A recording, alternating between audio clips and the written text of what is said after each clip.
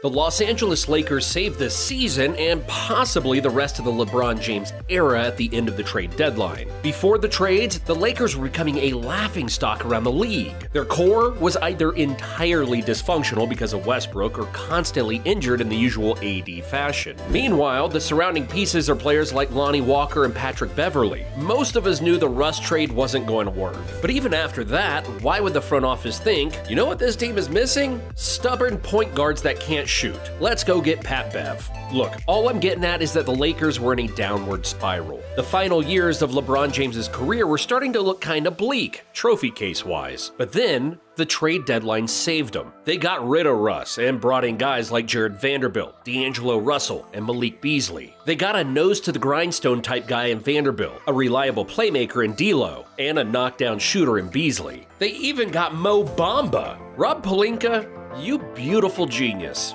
LA turned around from fighting to stay out of the 13th spot in the West to, by the end of the season, possibly landing out of the play-in tournament. Now, obviously that didn't quite happen, and they finished as the 7th seed, but the purple and gold are scary yet again. And as this first round continues, it feels like there may be a serious path for LeBron James to land himself back in the finals. Let's break down their route and how they could become just the second 7th seed ever to make the NBA Finals. First up, we have the Memphis Grizzlies. I won't lie, this isn't the most ideal matchup in the first round. Memphis is a young team with a lot of heart and a lot of hate towards the Lakers. After that regular season game and the whole Shannon Sharpe incident, Dillon Brooks is coming for blood. Even through his inefficient shot chucking, he's coming right for the Lakers' throat. Brooks is basically the trash talker of the Grizzlies. But after rambling on about how old and basically washed LeBron is, the team might end up regretting letting their man go off like that. The series has been competitive, and players like Jaren Jackson Jr. are sure to give Anthony Davis trouble. But if the Lakers can continue to get stellar performances from their surrounding pieces, they can 100% make it out of this. This is a team with a similar structure to the 2020 championship roster. After LeBron and Davis, maybe they don't have a clear number 3, but they have a bunch of guys that could be the number 3 on any given night. One night, it's Austin Reeves. Another, it's Hachimura. Or someone like Malik will get a hot shooting night. The Grizzlies are fierce competition, but the young team just simply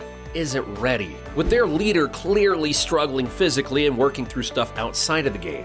When the Lakers move on to the second round, they'll either run into the Kings or the Warriors. The Kings have had the hot start, but it's hard to rule out Steph, Clay, and Draymond. Either way, here's the thing about those teams. Their interior defensive presence is horrible. Golden State does have Draymond Green, sure, but outside of their aging defensive anchor, who can get suspended from a game at any moment, you're going to rely on Kevin Looney to have enough pressure against AD and a cutting LeBron?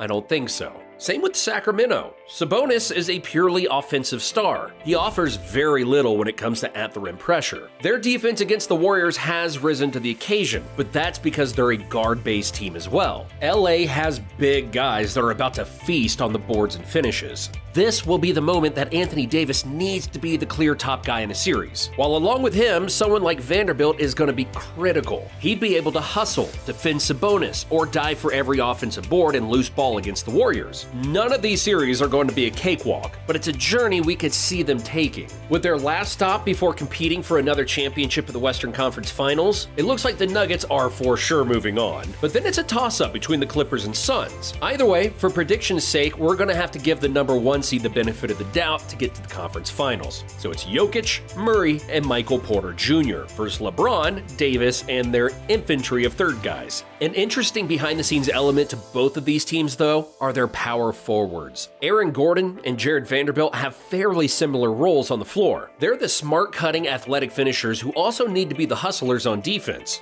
Both average 2 offensive rebounds a game and set exceptional screens for their offensive-minded guards. So the key to a Lakers victory is going to be in the front court. Jokic might have surprisingly good defensive advanced stats, but the eye test will tell you that he's not going to have the strength to battle AD down low consistently. So do the Nuggets instead try to put Gordon on him?